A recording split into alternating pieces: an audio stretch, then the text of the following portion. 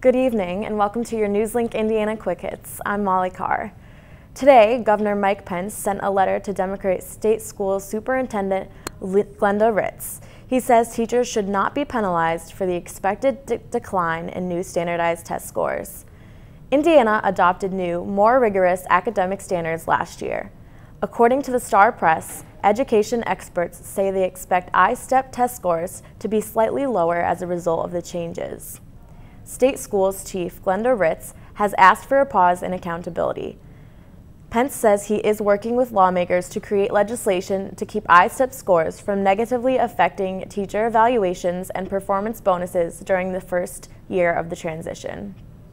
The Indiana State Police are leading an investigation into the disappearance of more than $5,000 in cash from the Anderson Police Department Drug Task Force office. Assistant Chief Jerry Miller says the Anderson Police Department asked the state police to take over the investigation yesterday. A drug task force officer discovered the money was missing on September 25th. Two other officers have also reported missing funds since the initial discovery. It's believed anyone could have accessed the office and had the opportunity to take the money.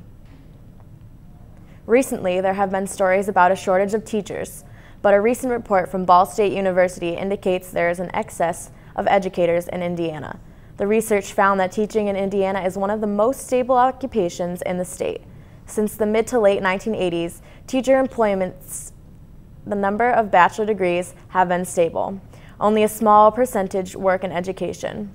According to the study, about 39,000 trained teachers are working outside of public education. Interpride has selected Indianapolis to host the International Pride Organization's General Meeting and World Conference in October 2017. Around 300 leaders from worldwide organizations supporting the unity of the LGBT and straight communities are expected to attend the annual conference.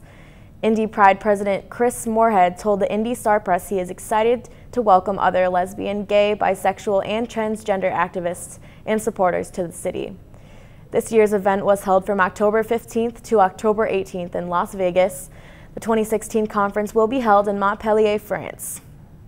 And that is all I have for this edition of NewsLink Indiana Quick Hits. Make sure to tune in to NewsLink Indiana tonight at 9 o'clock p.m. and don't forget to like us on Facebook and follow us on Twitter.